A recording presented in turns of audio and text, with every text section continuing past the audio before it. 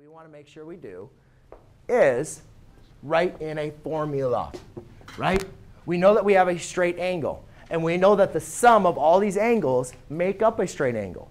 Therefore, if I want to solve for x, the only thing I know right now is that 3x plus 2x make up a straight angle. And Philip, do you remember what the measurement of a straight angle was? 180 degrees. So that equals 180 degrees. Now, going back to your Algebra 1, if I said solve an equation for x, right? Well, that means we need to combine these. And we determine that these are all like terms, so we can combine them. So that becomes 6x equals 180 degrees. Then to solve for x, divide by 6 equals 30 degrees.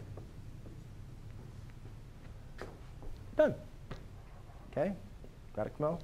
Write down the answer? You're not writing down the answers. OK. Guys, why aren't you writing down the answer?